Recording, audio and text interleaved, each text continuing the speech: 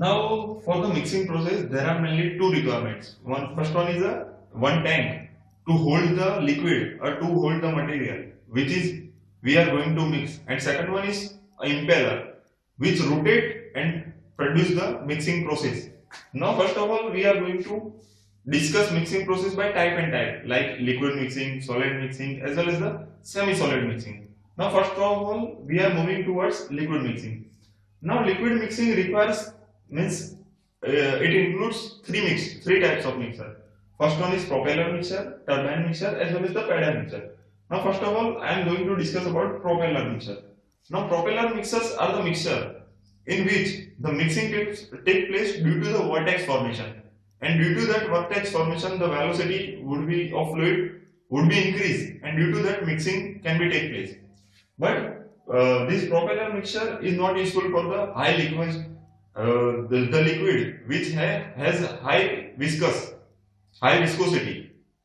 At that time propeller mixer is not used. Second one is turbine mixer, and some limit is that if 5 viscosity is up to 5, then it is used. In case of turbine mixer, the same mechanism as like propeller mixer, but viscosity is up to 100. Up to 100 viscosity we can use turbine mixer, and if our liquid contains higher viscosity as compared to this 100, at that time, now pedal mixing. Now if the viscosity of our liquid is more than 100, then the mixing can be take place by the pedal mixer. In pedal mixer there are two blades, and due to that blade, these blades act as an impeller, and due to that the vortex formation is very less. Because of high viscosity of liquid, the shearing will be very less, but the mixing can be take place. Apart from that, solid liquid mixing, it is also called as semi-solid mixing. Now semi-solid mixing involves, there are mainly 4 mixture: planetary mixture, sigma blade mixture, toroidal mill, and roller mill. Apart from that, these 2 mills are used in both the purpose, size reduction as well as the mixing, while in case of these first 2 methods are only useful for the mixing purpose only, and in that sigma blade mixer is the most widely useful. Now we move towards solid mixing. Now in solid mixing we can mixing by 2 ways. If we want to mixing small quantity, as well as if we will mix into the large quantity. In small quantity we can use tumbler mixer, like in that we fill the powder and just tumbling this instrument, and we can mixing this powder. But in case of ribbon mixing, if the mixing blend is very large, then it is mainly used in ribbon mixing, and it is mainly useful in the tooth powder preparation. It is mainly used. And one note is there that mixing instruments are mainly made up of the mono metal, so it is most important.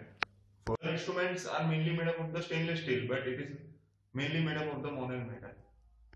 Start. Now friends, majority of the pharmaceutical ingredients or pharmaceutical products are contain more than one ingredient.